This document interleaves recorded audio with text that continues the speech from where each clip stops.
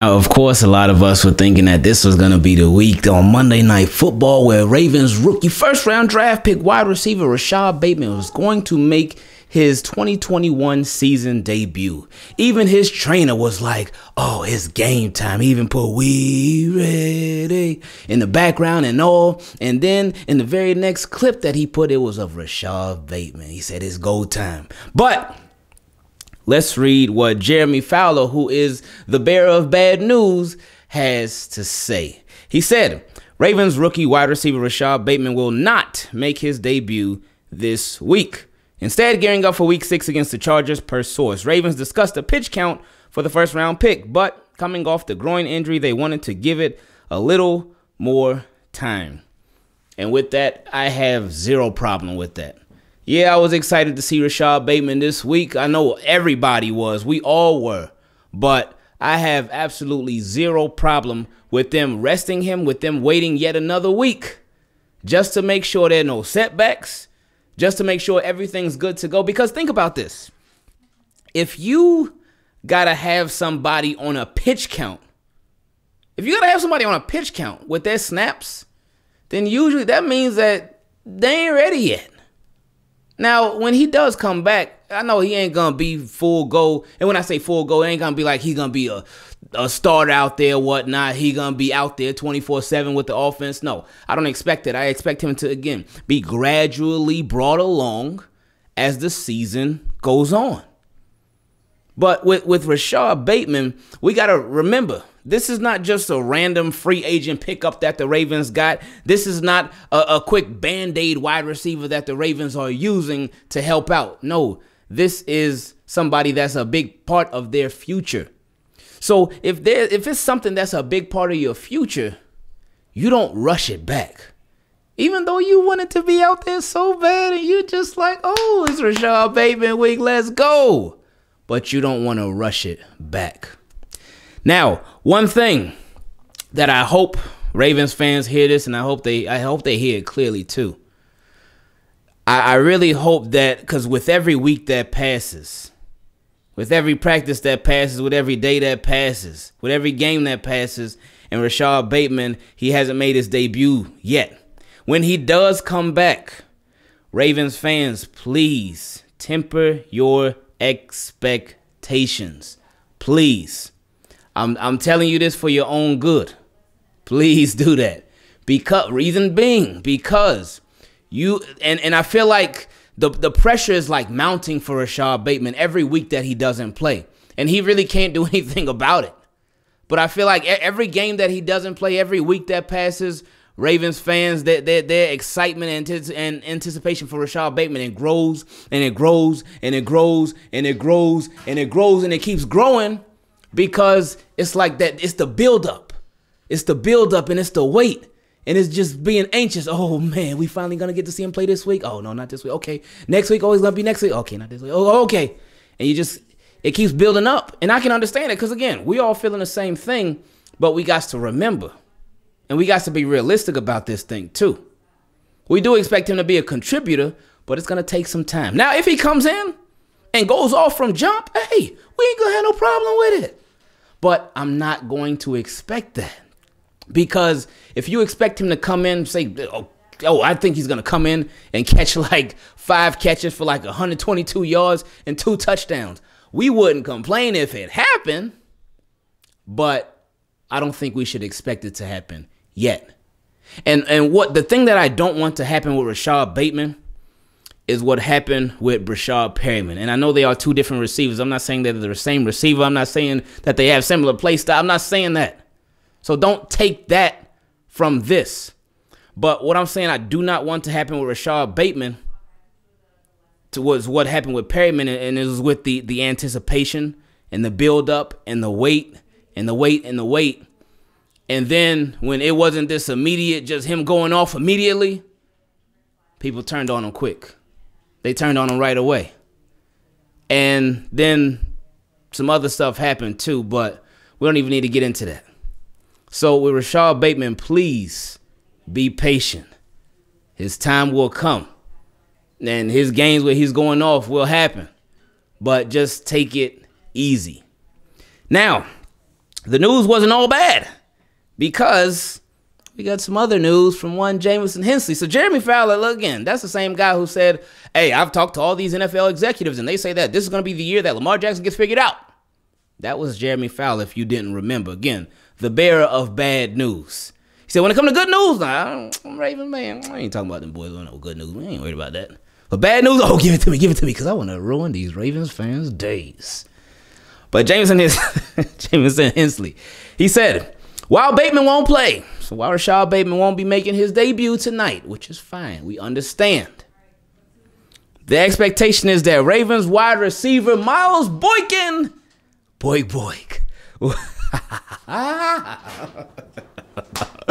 Hey, man. Ooh, I can't wait. But anyway, he said the expectation is that Ravens wide receiver Miles Boykin will make his 2021 debut tonight. He has missed the first 4 games with a hamstring injury. So, while Bateman is out, that's okay. Boykin is up. And the thing about Boykin, and I told y'all this from jump. I said when as soon as both of these guys were activated on the same day from injury reserve, I said that my expectation is that Boykin is always, he was going to play before Bateman does. He was going to play before him. Definitely because of the 2 different injuries. One was hamstring, one was groin. But Boykin has been here already. Boykin has done that already. He's played already. And I feel like the expectation, it's sad to say, but I feel like people's expectation for Miles Boykin are lower than they are for Rashod Bateman, even though Miles Boykin has been here already. Now, I know I've seen every time we talk about Miles Boykin, I always see it in the comments section. So many people, oh, what do you see in Miles Boykin, man? What are you so hype on Miles Boykin? Why do you like Miles Boykin so much? What's up with Miles Boykin? Why do you like him so much? Why are you such a big fan of Miles Boykin? I see that all the time. I got no problem with people asking the question because not everybody sees Miles Boykin the same way, which is fine. That's understandable. It's okay. It's not a big deal. Trust me, I won't hold it against you if you don't see Miles Boykin the same way I see Miles Boykin. But when I see Miles Boykin, and I've said this before we added Kiki, I've said this before we added TT, I've said it way before this season even started. So before the passing game was where it is right now, we've been talking about this from long ago. But anyway, with Miles Boykin, my biggest thing with him was just the lack of opportunity.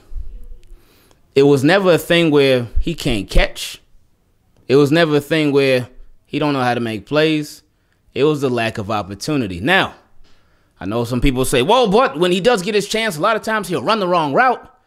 He'll do the wrong play. Him and Lamar Jackson will be so far apart that chemistry is just all kinds of bad. And it has been. But how do you get better at something without repetition? How can you improve on something without repetition? Unless you mean to tell me that everybody's going to be perfect at something on their first couple of times trying it.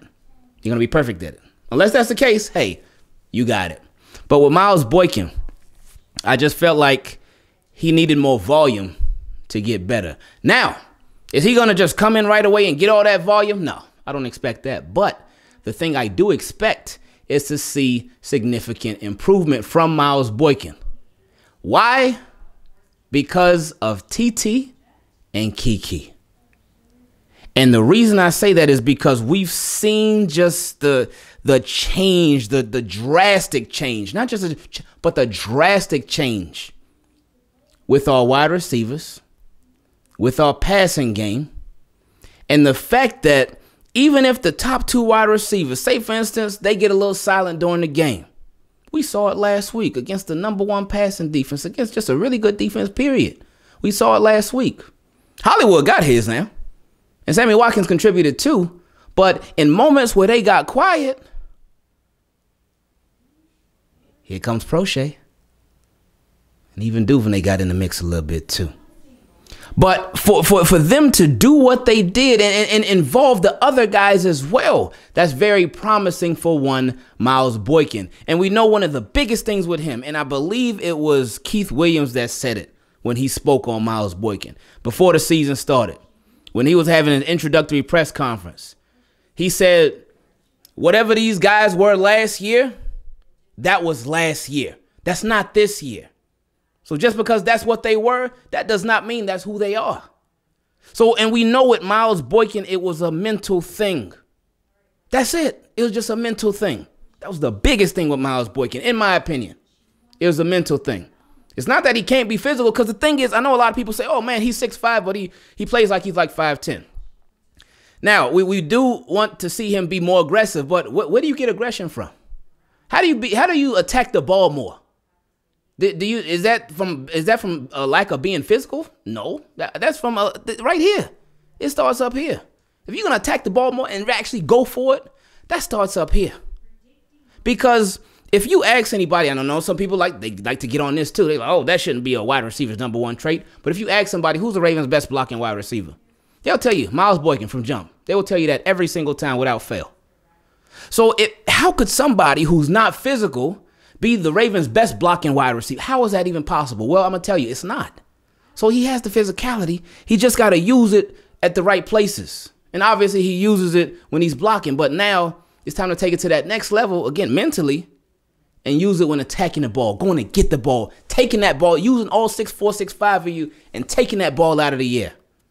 Making sure that cornerback doesn't have a chance to get it. But again, that comes with repetition. That comes with opportunity. And it also comes from better coaching, which is clear that the Ravens have that this year. They have a vast improvement on coaching, because that has been something that for years and years and years and years, before Giro, before Marty Morningweg, before Mark Trestman, before all these offensive coordinators that we done been through, the wide receiver coaches just have not been there. But this year, what they added with Kiki and TT, that took their game to another level, because that had been where the Ravens had struggled at for pretty much their entire existence. They just struggle there, wide receiver, every year. Struggle. And they will continue to get these Band-Aids. Every year, wide receiver, they get these Band-Aids. They sign these guys, these 32, 33, 34, 35-year-old guys, these Band-Aids. And it will never work long term. The short term, a lot of times it worked out. Sometimes it didn't, though. But if you want to really take this team to the next level, especially if you're getting ready to pay your quarterback that next level money, you want to have some young, gifted, hungry, great wide receivers in place. But to make sure your young, hungry, gifted wide receivers are young, hungry, and gifted, you got to have the right people leading them, and you got to have the right people coaching them. So that's what the Ravens invested in this offseason, and it's made a big difference. Team, keep it clean. I love y'all. I appreciate y'all. And just like Rashod Bateman is this week, I'm out.